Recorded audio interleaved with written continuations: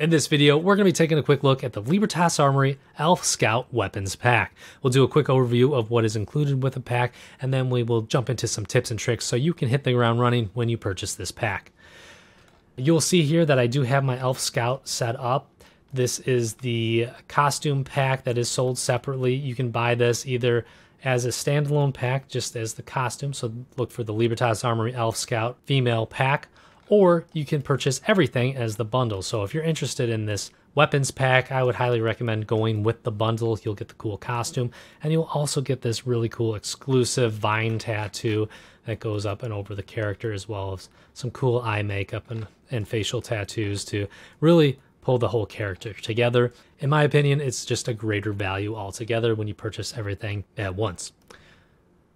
Diving into what is included with the pack, you do get the quiver, which you can see back here, as well as the weapons. You get the arrow, the axe, the knife, and the bow, as well as the sheath for the knife as well as the axe. These props have mostly been attached to spine 2 on the character, so this is how they'll be kind of set up right out of the box. I have the axe and the knife being attached to the quiver. They'll just be strapped to the back for high mobility. That's kind of the idea behind it all. The arrow is inside of the quiver as well, attached to the spine. Of course, all of these things can then just be reattached to the hand bones or wherever you decide to place them. But just wanted to give you a heads up where they will start off right away. We also do have with this pack several materials that go along. Just like every Libertas Armory weapons pack, you do have this kind of step-up story to accommodate an existing upgrade system or just give you some different options for some cool looks on your weaponry. You do get the common, which is what the character starts off with or what the base models will begin with. It's much more of a light brown look with some natural accents. Then you jump into the epic, which is a darker brown wood with some silver accents on it. Go into the legendary and you will see black and gold theme, which I think looks really, really cool. Very sleek and menacing.